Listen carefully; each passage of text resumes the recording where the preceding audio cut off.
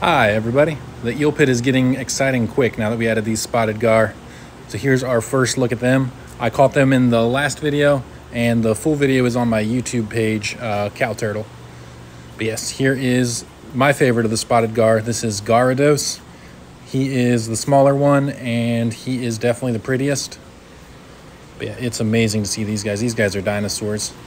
They lived 100 million years ago, 150 million years ago. Spinosaurus actually used to feed on gar. And this little bullhead is still alive. He's been down here over a month now with the eels. And somebody named him Dilbert. So super cute little guy, but yeah, he does not hide. He is somehow surviving down here. But yeah, this is why I'm not really worried about the eels and the gar together.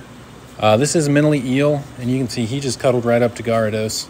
Garados was slowly swimming across, and Miniley eel followed right underneath him, kind of using him as cover. They're all about the same size.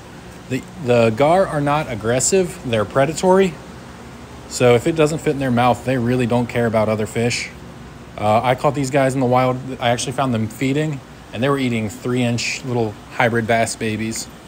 So yeah, they are not worried about these eels.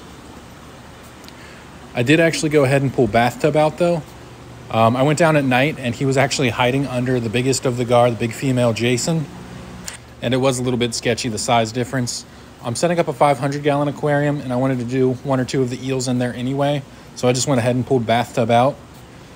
Right now he's in a 30-gallon kind of quarantine tank while I set the 500 up. Here is Ely Dan checking me out. He looks like a little airplane with his pectoral fins out like this. But yeah, these guys are always so curious. I tried to see if he would bite my finger, but kind of spooked him. Sriracha's still doing fine in the 5-gallon bucket. I will make some kind of permanent cage structure because I still do want to breed crayfish down here.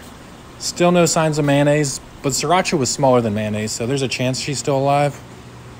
Vanessa the catfish is still existing down here. The channel cats just hide in the back left corner where it's dark most of the time, so we don't see them too often.